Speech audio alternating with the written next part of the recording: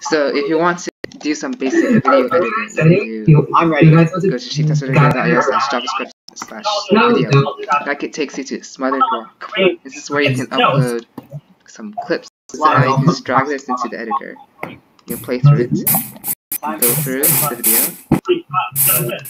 We can just use arrow keys to go back and forth seconds, and then press the enter key or right click to split clips.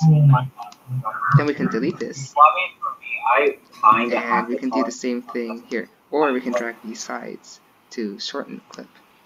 We can also zoom in, I switched my shaders back so that we can have more precise controlling of the timings. Then we can also add other clips, and we can also rearrange them. I feel like we want to make the confusing part. Whoops, I accidentally deleted the clip. There's an undo button though. Now that I feel content with this video, I can click on the export Bro, here's the button, thing, Timothy. You're gonna have such which will go through the video and record it. Then it will download a WebM file for you. Okay, fine. Brandon, I'll put the server back up, okay?